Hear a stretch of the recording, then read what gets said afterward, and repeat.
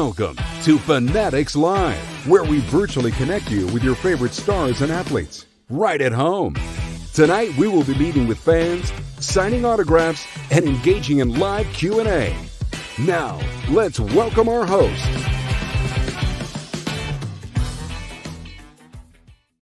Hey everybody, welcome into another edition of Fanatics Live, where we bring your favorite athletes to you right at home. I'm your host, Doug Plagans. We'll be getting to your special guest here in just a moment. But today's show, folks, want to remind you it's brought to you by Topps, delighting fans with trading cards for over 70 years. Well, time to bring in our special guest today, acquired by the New York Yankees in April of this year. He's become a fixture on one of baseball's top teams in his first year in pinstripes, made his first All-Star game appearance in July, and in addition to a breakout offensive season, he's emerged as one of the game's best defensive catchers. Joining us today on Fanatics Live, New York Yankees catcher Jose Trevino here with us. Jose, thanks for being here. How are you doing today, my friend? I'm doing good, Doug. How you doing?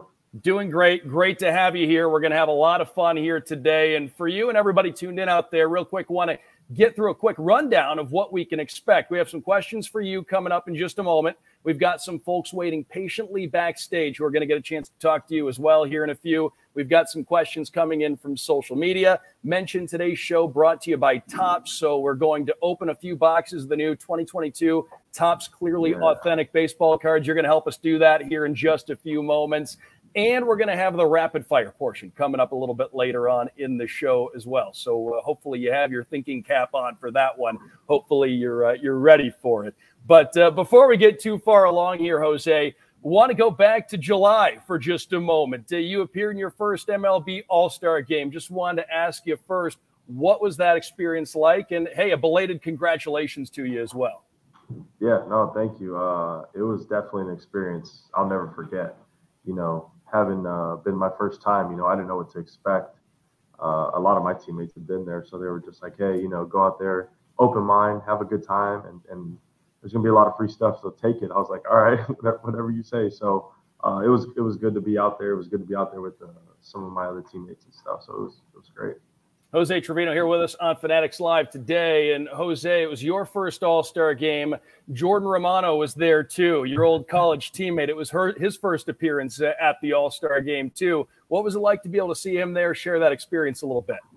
No, it was really awesome.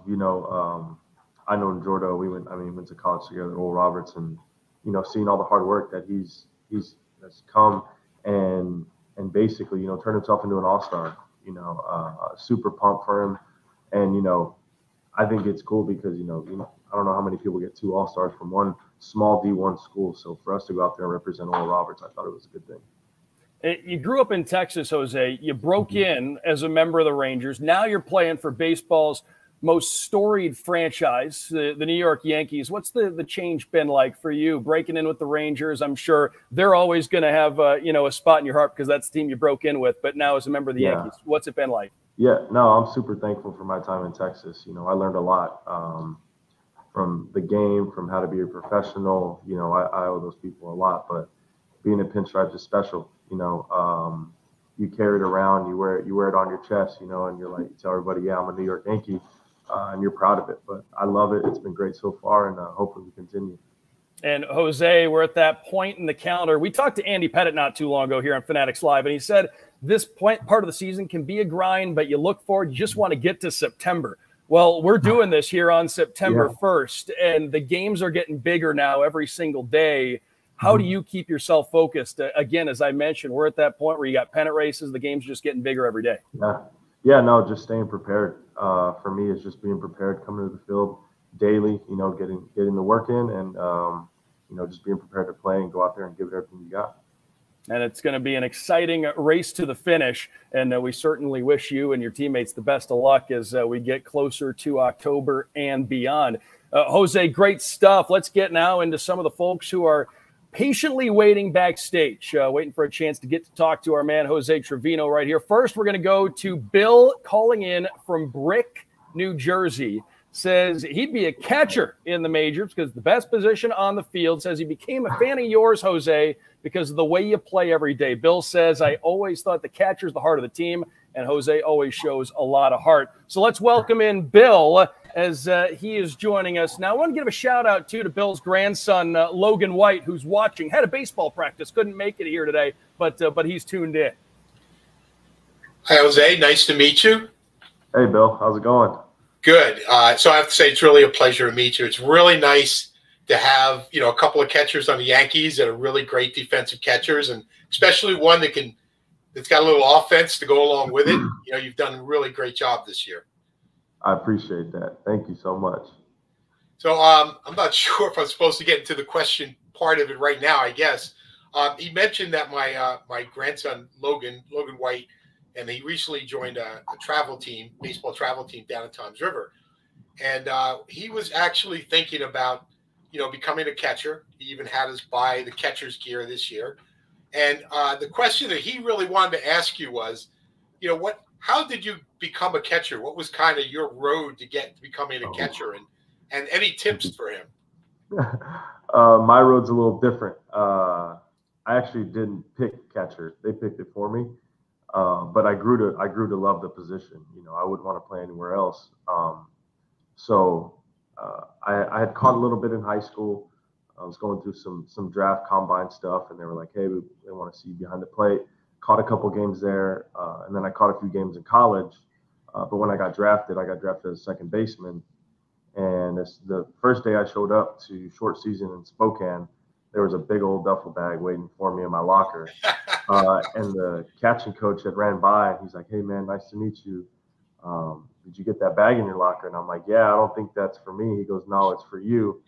I was like, "It's catching gear." And he said, "Yeah, I'll meet you outside in 15 minutes. I said, "I don't have a glove." He's like, "Do you have an agent?" I said, "Yeah." He goes, "Tell him to overnight you 2 gloves. You can use my glove, get the gear on, and I'll see you outside in 15 minutes. Wow. And so ever since then, I kind of just been working at it. And then, the first half of that season went on. I caught a couple games, but then the second half of that short season, I caught a lot. And I wasn't that good at it. So I take pride in defense. I love my defensive abilities. But that all started that day. I was like, I want to be one of the best catchers, to be out there and play defense. I want my pitchers to trust me. I want my teammates to trust me. So I got my signing bonus. I built a batting cage and I bought a pitching machine, and I just started blocking baseballs and receiving baseballs and doing footwork and stuff. But as for Logan is his name, right? Right. So I would say the biggest thing to do is understand that as a catcher, you're there to serve. You're there to serve the pitcher on the mound. I don't know how old he is, but the older you get, the more important the relationship between pitchers and catchers gets. And that's not only on the field, that's off the field too, getting to know them, their stuff on the field, but getting to know them off the field too as well. So I would say for Logan, if there's anything defensively or technical wise, I would say, learn to catch the ball clean and learn to block the ball and learn to throw people out. It sounds easy, but it's really, really difficult. It takes a lot of practice. So I can't imagine what it's really like when you've got a 95-mile-an-hour pitch, and it's bad enough when it's coming at you as a fastball straight on, but when the ball is moving and it's headed for the dirt, I don't even know how you begin to catch that ball. Yeah, well, it's like anything you do. I think anything you do in life, you do it over and over again. You kind of get used to it. Your eyes get used to it. So that's the reason why I personally bought the pitch machine and did the batting cage, because I needed to see those reps. I needed to have those reps over and over again. So I was like, okay, I know I can see this ball bouncing in the dirt, and I know where I need it to hit me. And I'm not going to sit here and say I was the perfect blocker either. I had bruises all up and down my arms. But I learned to use my chest protector just by practicing. So whether that was practicing with, I'll admit this, practice with tennis balls, because I didn't want to get hit that much by the ball at first, or softballs, and then, progressing your way to a harder baseball. That's actually a really good suggestion. Yeah. A lot was made too of in the beginning when you joined the Yankees, how you and Kyle worked together and working with the pitchers. Mm-hmm. How did that make your transition that much easier?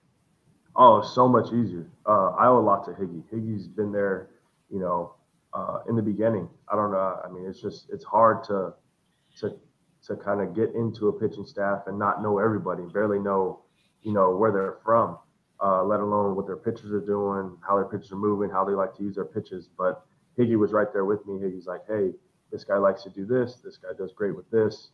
And Higgy was just there for all the little details that I needed, and he's helped me a lot. Yeah, you got to know everybody's tendencies, not just on that pitching staff, but really on the entire field on a night-to-night basis. Jose, you got a baseball there, from what I understand, to sign for our friend Bill here. Yep.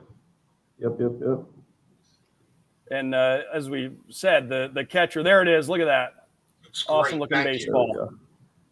Very cool. There you go. Yes, sir. Well, thank you very much, Bill, for being here with us on Fanatics Live. And as I said, Jose, you got to be so tuned in with everything going on in the field. I think that's why so many guys that play your position go on to be managers later on. Yeah. No, I agree. I mean, that's definitely something I would like to do. I would definitely like to manage.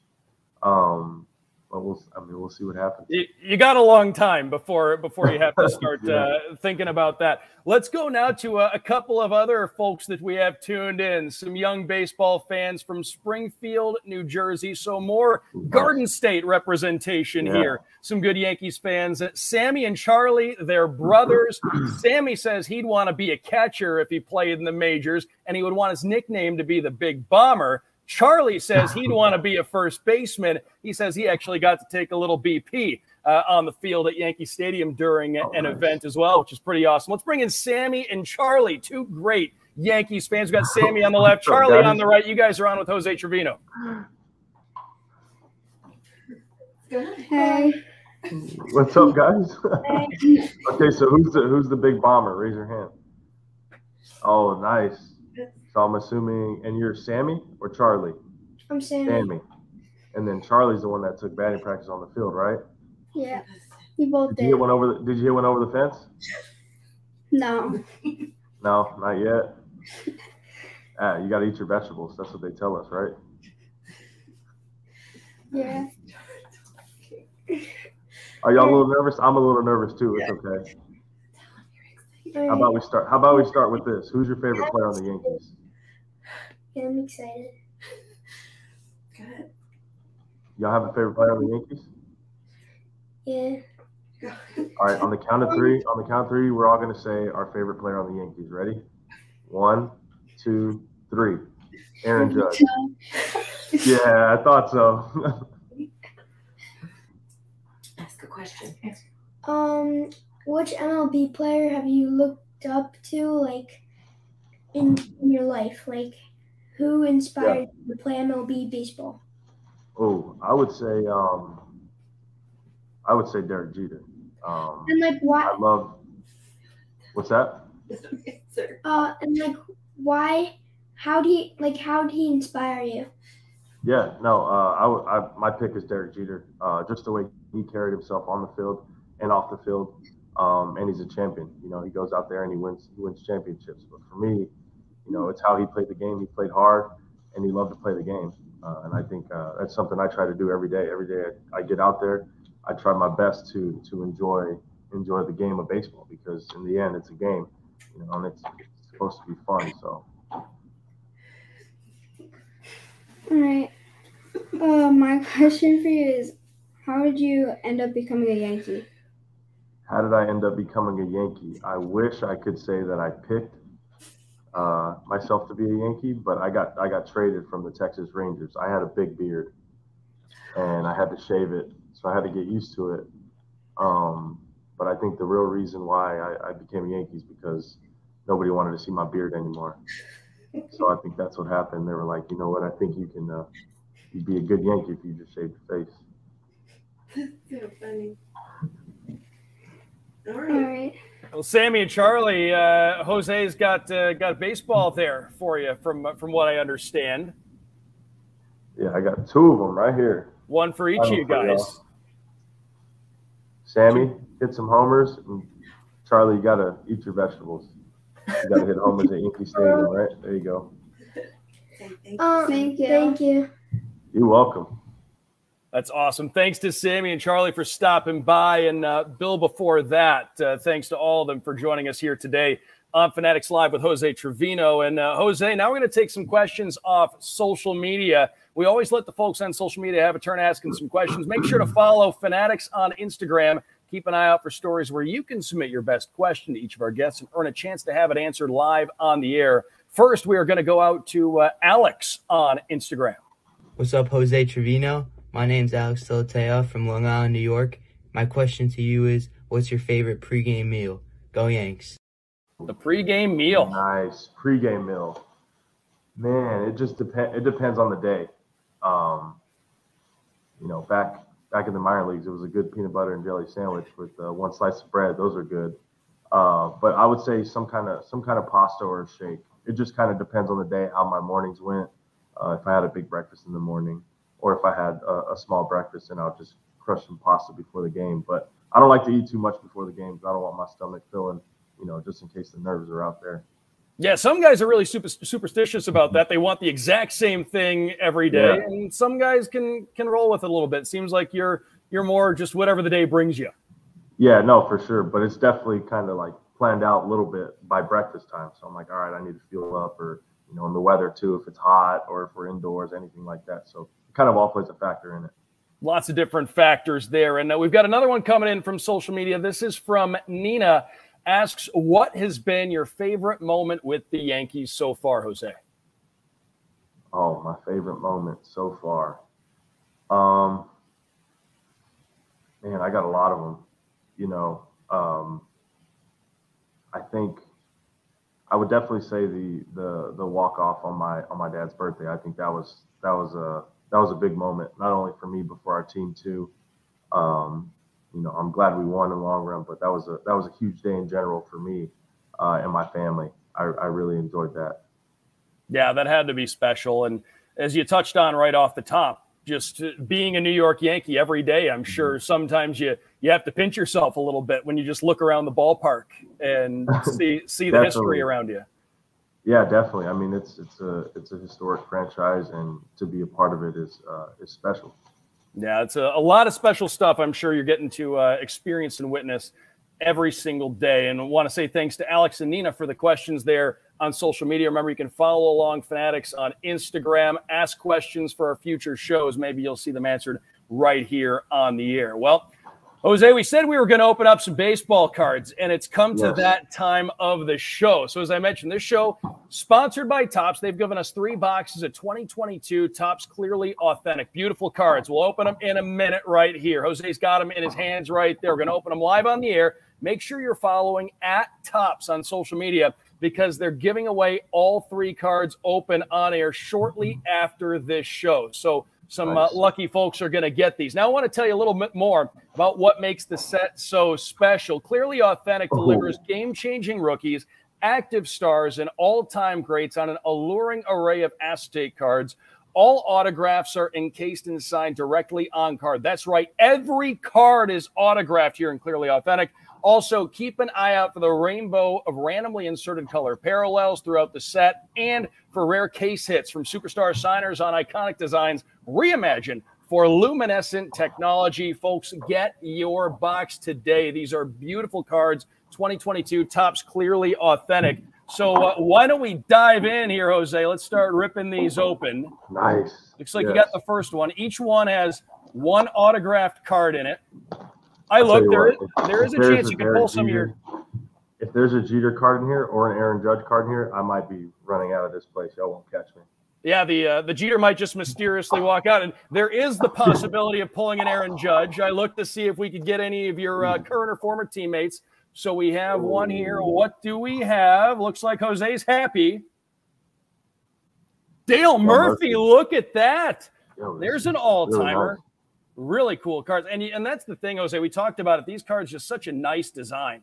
And they're all autographed. They're all encased. Look at that. And that's the old 87 Topps design. Very cool. There's only 50 of them. Yeah, this is nice. Yeah, that's really sweet. That's a numbered parallel right there. Jose, what was it like the first time you saw yourself on a baseball card? It was pretty cool. I think I was in Spokane, Washington, and I saw it at my first professional one because I think we had some in college, Team USA one, but it was just like I think it's pretty cool, growing up and having like collected cards and played with cards and be like, oh, these are cool, but like now I'm on a baseball card. I think it's something cool. The kid in me gets a little happy, Well, that's what it's all about. And I was going to ask you that. Did you collect it all as a kid? It seems like anybody who spends time around the game just winds up with baseball cards at some point. Yeah, I mean, I did. I wasn't as, I didn't collect them. I would do something where I would collect the cards and I would put them out in like a lineup, and I would play baseball in my house and line them up and break things. So just don't break anything inside the house. You can play baseball, but don't do that. Yeah, we got another one. Jose's open box number 2. We have the Dale Murphy. That's a tough act to follow. What do we have here? It's a good one right here. Kyle Tucker. Look at that, Kyle Tucker on the Generation Now design. That's pretty cool. That's really cool. That's a nice one. Another guy like you, Jose, another guy that hopes to be playing deep into the fall. Yeah, definitely. All right. So we've got a couple of nice ones here in the first 2. We had the 1987 design, number to 50, Dale Murphy. We have the Generation Now, Kyle Tucker. So a star of yesterday and a current star. Let's see what Jose can pull for us out of this, the third box. And remember, follow along at Tops on social media because they're giving away all 3 cards open on air shortly after this show. It's a good one as well. Look at that. Another Generation Now, Alek Manoah. Alek Manoah, yeah. Have you had a chance to face him? Yeah, he's good. He could throw it. He could throw it, man. He's definitely, he has a good arm. Over there in Toronto, they got a good team. But yeah, he has a good arm. He's a good pitcher. He's a good competitor. You're on fire. I feel like we should just give you more to open here. You're rolling. Bring right them now. on. I'll open all of them. Oh, those are some great ones. We had 3 nice pulls there. Dale Murphy, Kyle Tucker, the Alek Manoah there in the Clearly Authentic. And as I mentioned, follow at Tops on social media. They're giving away all 3 cards open on air shortly after this show. Tops Clearly Authentic. If you like what you saw there and you want to go out and look for more information on that product, a beautiful product. We saw the designs right there. So a lot of fun. We opened up some cards, and I mentioned, Jose, we're not going to let you off easy. We got the rapid fire portion of the show coming up right here. So I'm going to throw something out there. It could be baseball related. It could be off the field. Just tell me the first thing that comes to your mind. Nice. You ready? Right. I'm ready. All right, here we go. First, your favorite away park to play in, favorite park to visit. St. Louis. I went there the first time this year. Really nice park. Yeah, really nice park. You just open up some Clearly Authentic, some autograph cards in there. Whose autograph, Jose, do you want? Do I want? I want a Derek Jeter autograph. There you go. I'm sure you know some people. Yeah, I'm sure we can hook that up for you. I might be able to ask somebody. I'm sure we could get that worked out for you. Jose, Texas barbecue or New York pizza? What do you prefer? Oh, Texas barbecue. Yeah, you can't go wrong with either, but I do love the Texas barbecue. I like both, but I'll go with Texas barbecue. Yeah, it's a win-win, but I do love Texas barbecue. Love New York pizza too. Jose, you talked about it a little bit already, but your favorite player growing up? Yeah, I mean, I had multiple. Anything from Derek Jeter to watching Craig Biggio play to watching Jeff Bagwell play. Yadier Molina, which is someone I met this year, but definitely that group of guys, man, just the way they played the game. They played the game hard, and they wanted to win, and they played hard. Love the reference to the old Killer Bees Astros era there. Who do you want a jersey swap with, Jose? It's gotten to be a big thing in all of sports. Is there somebody you'd like to jersey swap with? I've done it. I did it. I got it recently. I got Pujols and Yadier Molina. That's awesome. Yadi, I had got a Pujols one a few years ago when he was in Anaheim, but Yadi was definitely the one I was really looking forward to, and I got it. I got I think they call it the Victory Blue jersey, and yeah, he wrote me a little message on there, and I think that's pretty sweet. That is really cool. 2 all-time greats, and who've been doing it for a long time. Gum or sunflower seeds, Jose? Big League Chew. Big League Chew, can't go wrong with that. Yeah. Can't go. It comes in the pouch. Can't go wrong with the Big League Chew. Yep. Your favorite flavor? Do you have a preferred flavor? Just whatever's there. Grape. I'm a grape guy. The grape Big League Chew. Big League Chew. Yeah, I like that. So if anybody ever sees you out there and they give you a bag of grape Big League Chew, you're going to get pretty excited about that. Yeah, I'll be stoked about it. Pre-game ritual, Jose, is there anything that you do every single day before you get on the field? I sign autographs. Hey, there you go. I'll sign a couple autographs here and there, mainly for kids. You know, you never know. That's that kid's only time he's ever going to get an autograph, and you never know what's going to happen. Like, that might shoot inspiration to that kid and be like, I want to be a Major League Baseball player, and I want to do that. You know, so that's kind of something I do. I try to do before every game. That's awesome, and that's what it's all about. And you never know when it's going to be somebody's first time out at the ballpark, and you have a chance to make it special for them. So that's really cool. Jose, one word to describe your teammate Aaron Judge's season that he's having. I got 3 letters. MVP. MVP. I think he's on his way. Yeah, he's just rolling, and he is not done. Jose, best part of being a dad? Oh, man. When you have bad games, you go home and he thinks you did good. Actually, he's starting to get to the age where he knows that if I don't get any hits or we don't win, he knows. He knows now. So a little more pressure. Yeah, a little bit more pressure, but he don't like when the Yankees lose. He's kind of starting to cry, but we're working on that. That's awesome. And was there a player at the All-Star festivities, Jose, that you were most excited to meet that maybe you hadn't met before? I'd say Ken Griffey. He was taking pictures, and I was with my son sitting on the couches watching the home run derby, and my son Josiah actually looked over to Ken Griffey and was like, "Nice shoes," and he had the swingmans on, and I was like, "This dude doesn't even know who he's talking to right now. He's talking to Ken Griffey."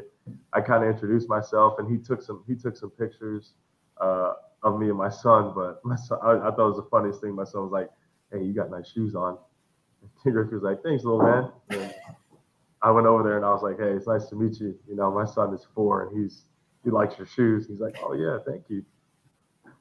That's awesome. And he's one of the most universally loved athletes of all time. Yeah. Just, I feel like you talk to everybody who your favorite player is. Ken Griffey Jr.'s name is going to be one of the ones that consistently comes up. Well, Jose, you nailed the rapid fire portion of the show. You did a great job here today. I want to thank you so much for being with us here today on Fanatics Live. And before we let you go, is there anything else you want to say to all the Jose Trevino and Yankees fans who might be tuned in out there?